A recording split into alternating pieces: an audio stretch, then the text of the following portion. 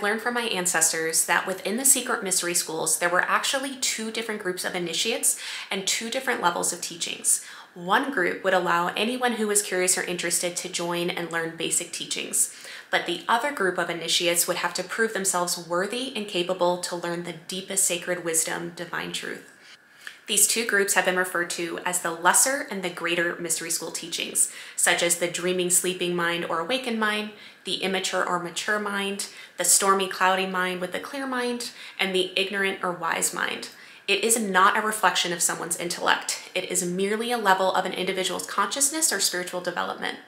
Some people are further along on their spiritual path than others, but each and every one of us are just where we're supposed to be for this time space.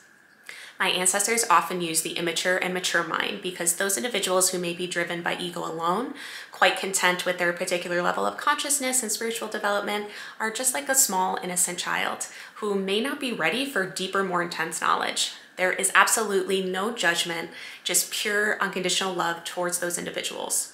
The greater mystery school teachings are for those who are seeking truth.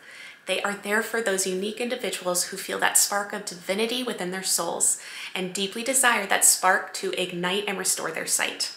The whole essence of truth cannot be spoken or taught, heard or read. It can only be experienced and felt deep within us. We can be guided on our spiritual journey, but it cannot be traveled by anyone else.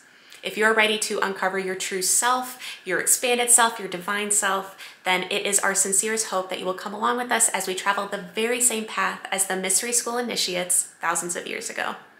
Thank you so much for watching. If you'd like to learn more about these ancient mystery schools and shamanism, then hit that subscribe button and I will see you next time. Bye.